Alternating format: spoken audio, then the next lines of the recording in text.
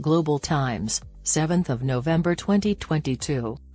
1,300 Indian students receive Chinese visas, and relations between Indian students and Chinese universities are still cordial, Foreign Minister of China. Why does China need Indian students? To build a cadre of students who support Chinese causes and perhaps provide material for recruiting spies. To counteract China's move against India, India must stop accepting all Chinese degrees for employment there. In response to the pandemic, at least 1,300 Indian students have already received visas to study in China, according to Zhao Lijian, a spokesman for the Chinese Foreign Ministry, who announced during a press conference on Monday.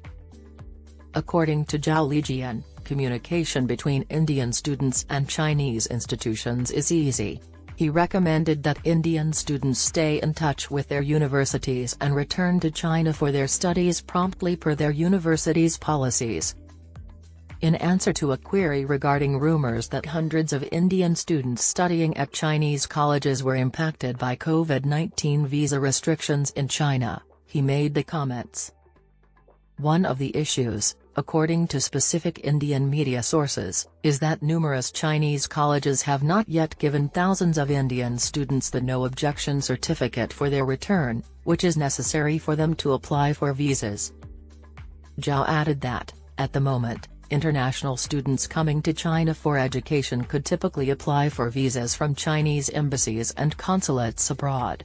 Zhao said the Chinese government welcomes international students to return to China for their studies and assists international students to come to China within its capacity.